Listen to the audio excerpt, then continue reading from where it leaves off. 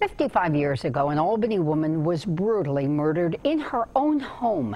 Despite an exhaustive investigation, the high-profile case was never solved. In tonight's Cold Case 13 report, Jerry Gretzinger takes us back to 1964 and explains why all these years later, there's now new hope in the murder of Catherine Blackburn.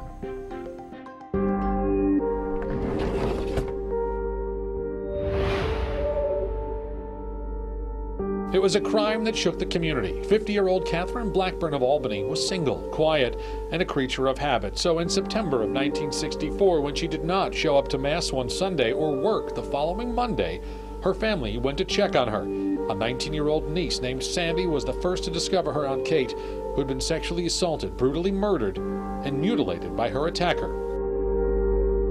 Investigators worked tirelessly, but the case went cold. The Blackburn file was packed away in storage, where it would stay for decades. 55 years later, Sergeant Melissa O'Donovan has literally pulled the Blackburn files off the shelf. While out with some retired officers, one recalled the case, and Melissa was captivated. She bled out. She was stabbed in the neck. Left common carotid artery was the official cause of death, and she did have some post-mortem mutilation after the fact. So, I mean, this is a very shocking crime. O'Donovan shared the file with Detective Lieutenant Al Martin. Both were impressed with the amount of evidence that had been collected and carefully preserved. Bloody pillowcases, some clothing, and some weapons believed to have been used in the crime, most notably kitchen knives. Over 800 pages of notes and interviews were compiled, which helps some. See, the challenge that we're having now is that this case is as old as it is. A lot of the detectives who investigated this case and a lot of the people that they had interviewed are no longer with us. Even Catherine's old house is long since demolished. To speak with someone who'd been there would be invaluable. While out for a walk, O'Donovan's dog Rosie caught the eye of a 75-year-old woman who lives down the street. The woman introduced herself, Sandy Carmichael, Catherine Blackburn's niece, who discovered her aunt's body 55 years ago. That was the day that our hearts got ripped out. Do you want to open up your photos? Still wanting justice for her aunt, Sandy immediately agreed to help O'Donovan and Martin and revisit one of her darkest memories. Here's what they've pieced together. Catherine Blackburn owned the home at 117 Colony Street. She lived on the first floor and had placed ads in local papers seeking an upstairs tenant. On the evening of Saturday, September 12, 1964, Catherine was seen sweeping her front steps. A short time later, someone arrived at her home, claiming to be interested in the rental. She let the man in, led him upstairs. While showing him one of the bedrooms, Catherine was struck in the back of the head with a hammer. She was stabbed in the neck, sexually assaulted. Parts of her body were mutilated after death.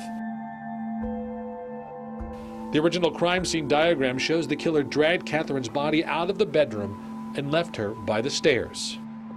Some evil walked into her house that day, okay, under the pretense of renting this apartment and took her life. On Monday morning, September 14th, Sandy answered the call from friends, worried that Catherine hadn't shown up for work.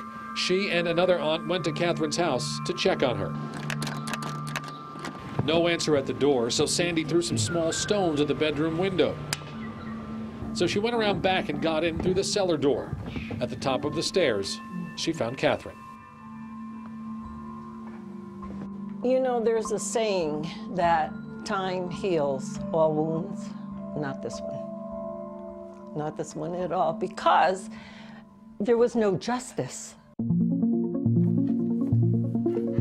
Not yet. O'Donovan and Martin have submitted the evidence to the state crime lab, hopeful 55 years of advances in technology will yield big results. They've been able to pull hairs off an old sheet and have already lifted one new print. The investigators that day located a piece of paper down the block while they were at the original scene, and it just simply says 117 on it. Did the killer write the number down to remember Catherine's address, 117 Colony Street, and then discard it?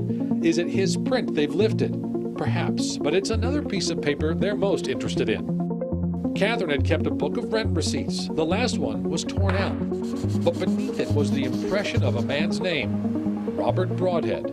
That was sent to the FBI in 1965 for their handwriting analysis.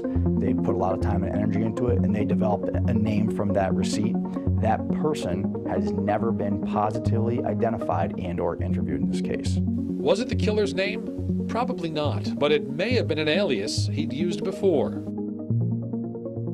Investigators are well aware Catherine's killer could be dead now, perhaps even buried alongside her here somewhere at St. Agnes Cemetery. But they believe there's a strong chance whoever killed her had other victims, perhaps in other cities or even states. O'Donovan and Martin say they'll take him, dead or alive, to finally close the case. Because that's our responsibility to the family and to Catherine Blackburn. She wants this resolved just as badly as we do. And you think she had a hand in you meeting Melissa? There's no question in my mind about that. Absolutely. You know, we just have this hope that somebody can help us. With Cold Case 13, I'm Jerry Gretzinger. And don't forget to check out the case file we've created at WNYT.com. You can review tonight's story and find contact information for police if you have anything to share with them. Jerry was also able to get the original crime scene report, and that's also online for you to look at. Amazing. Fascinating case. Yeah.